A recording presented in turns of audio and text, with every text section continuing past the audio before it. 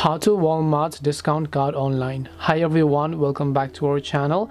In today's video I'll guide you on how you can basically use your Walmart discount code or card, so make sure to watch the video till the end.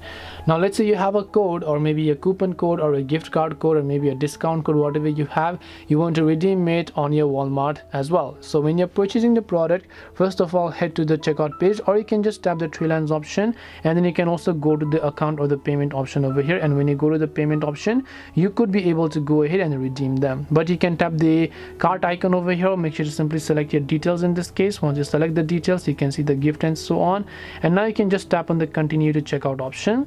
When you tap the continue to checkout option that you can find over here, you should be able to review the order, and if you would like to redeem any sort of code, you will be able to simply find them as well.